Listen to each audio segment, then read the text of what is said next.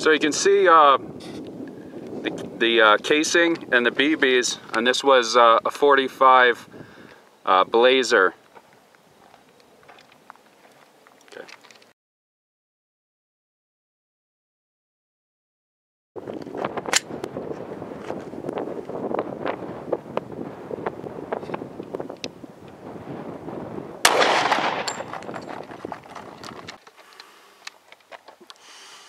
So what happened here was the Glaser ammunition didn't go all the way through the rotten gelatin that's been rotting in my refrigerator for a month or two. There's a ball. That's the blue rubber ball. If I split this open, you can see all the BBs and all the fragments. This is a piece of the case.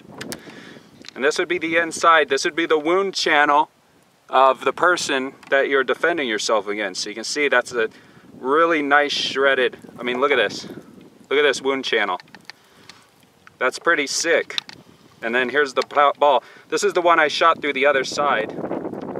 So what's happening, it's hitting, shredding, opening up, and the ball is landing right about here. I don't know how long that is, but it's pretty good. It's decent penetration. I kind of almost like to see a little bit more, but look at the wound cavity is unbelievable.